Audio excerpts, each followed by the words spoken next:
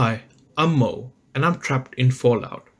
Today I'm going to show you how to get your hands on the Mesmetron. The Mesmetron is found in Paradise Falls. It's given to you by an NPC that is guarding the city. Paradise Falls is somewhat located almost in the center of the map. It is directly north of Arafu. Once you get to Paradise Falls, approach the entrance. Hold it right there. Nobody's allowed into Paradise Falls except on slaver business. And I get to decide what qualifies as slaver business. You will be stopped by Grouse. What we want to do is effectively start a quest with him, and as a result he will give us the Mesmetron. When you're able to, select the first option. What's that? Are you kidding me? You've never heard of Paradise? Up there we sell the slaves that we capture out in the wind. And then select either the first or the second option. Yeah, well, you don't like it? Keep. You got something else to say. And then select the first option again. Let's talk about something else. Like what? Don't be wasting my... Then go ahead and select the first option. Let me in already. Yeah, okay, be a smartass.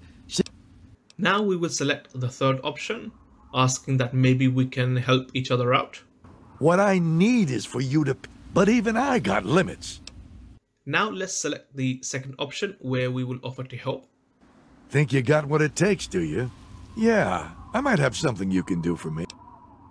Now go ahead and select the first option where we just politely ask him to just tell us what he wants to do. You might fit in. Eulogy's got a special contract. I'll split the commission with you. And now select the second option. One more thing. I got this... You take this measure, shoot it at... Be careful with that collar. You got all that. That Mesmetron... And now as a result, he will give you the Mesmetron.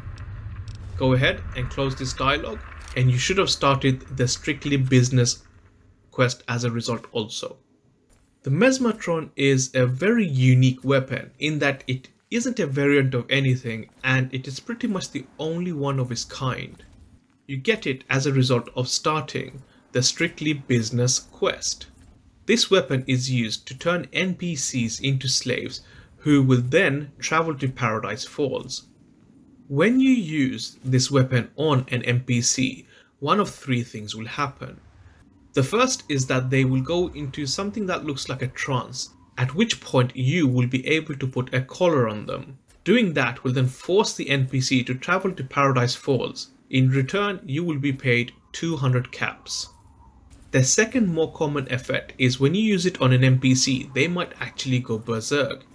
If that happens, they will end up attacking anything near them, not just including yourself, but other NPCs.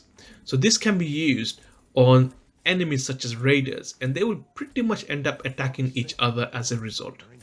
And the last effect this may have is that it might literally cause NPC's head to explode.